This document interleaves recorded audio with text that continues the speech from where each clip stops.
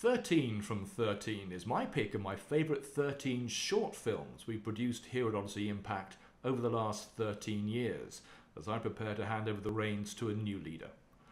And first up is a film that I think does remarkably well what so many films struggle to pull off, and that's the balance between entertainment while delivering a powerful and sobering message.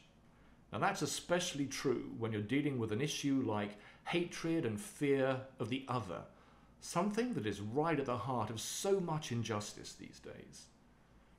Now with this film, who knew you could learn a lesson from baseball?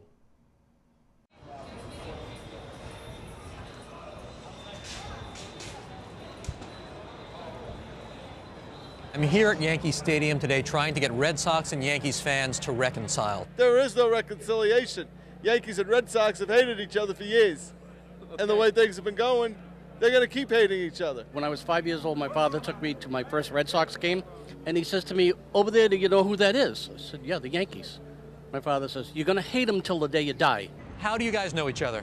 This is my stepdaughter. Your stepdaughter? I told her she couldn't get into my truck with this on, but... But you let her in. Yeah, well, you know, she's got the tickets. Is there any way Yankees fans and Red Sox fans can reconcile? No. You sure? Yes. If you're a Yankees fan, you can't like the Red Sox. That's right. True. That's right. True? It's true. There's no leeway there at all. No, Not really. not at all. There's nothing that can be done. No. What if Red Sox fans were to change their attitude? No. No. No.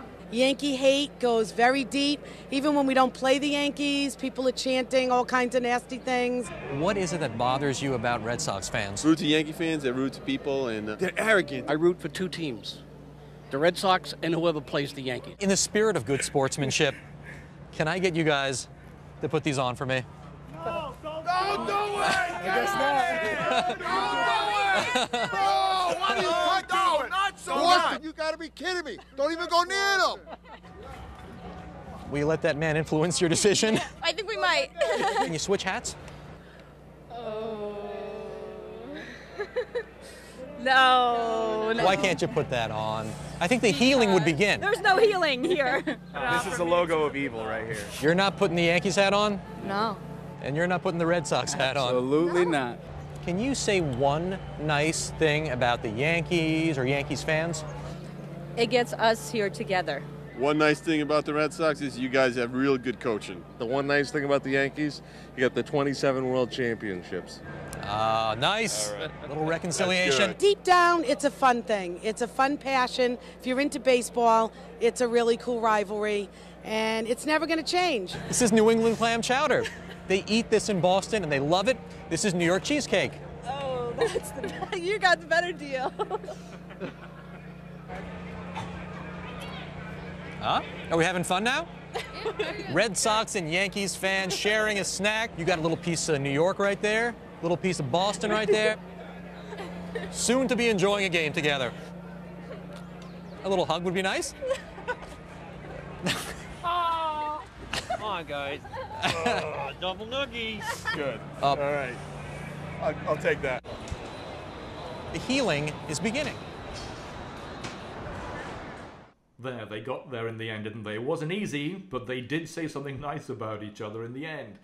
And what I love about that little film is the way you can use humor to cut through some of the most challenging and difficult issues that we face. And if there's a lesson from that film, how about reaching out today to somebody from a different group than you belong to? Perhaps a group that, for whatever reason, you're worried about or have suspicions about. There's nothing better than actually meeting someone in person and understanding them to blow away those preconceptions and fears. And if you don't know anyone from those groups, well, you might meet them in some of the many films that Odyssey Impact has available on its website. Hope you've enjoyed this film. There'll be another one from 13 coming along soon.